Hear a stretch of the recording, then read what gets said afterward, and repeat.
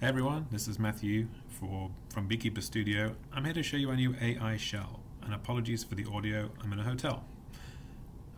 So this is a SQL database. This is a database for my video store, my fictional video store.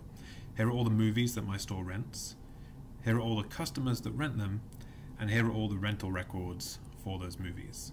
Now, instead of writing some SQL, which I normally would do here, I'm going to click New, Add AI Shell, and I'm going to ask the AI shell some questions instead. I've already entered my API key, but if you use it for the first time, you'll be prompted to do the same. I'm going to say, what are my top performing movies? My top performing movies. This is my database for my video store business. And let's see what the AI shell can do. So, the first thing to notice is the AI shell can guide itself. It gets the columns and relations for tables without you having to provide it information. And it can execute SQL. So here you can see it's going to execute, it's going to want to run this query, and I can tell it whether I want it to or not. And it'll produce output. This is fantastic. So it's going to give me that as a final output because it thinks it's done a good job. I think that is a pretty good job. That's the top 10. That's fantastic. Let's ask it a follow-up question. So based on that, what are the best performing actors?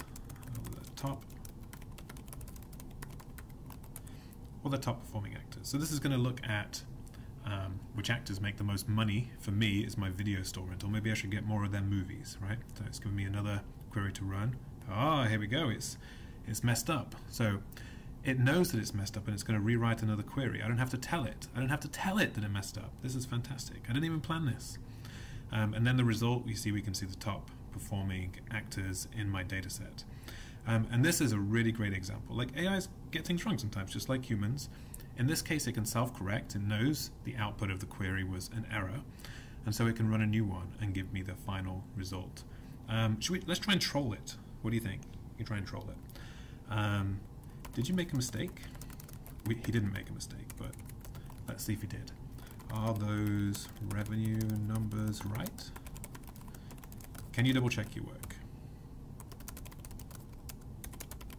I haven't asked this before, so this demo might end badly, but it's gonna do some analysis of the data to verify that it has, in fact, given me the correct answer. So it's running a few queries. It's like looking at the results. It's saying, okay, is this correct? So you can see it's going actor.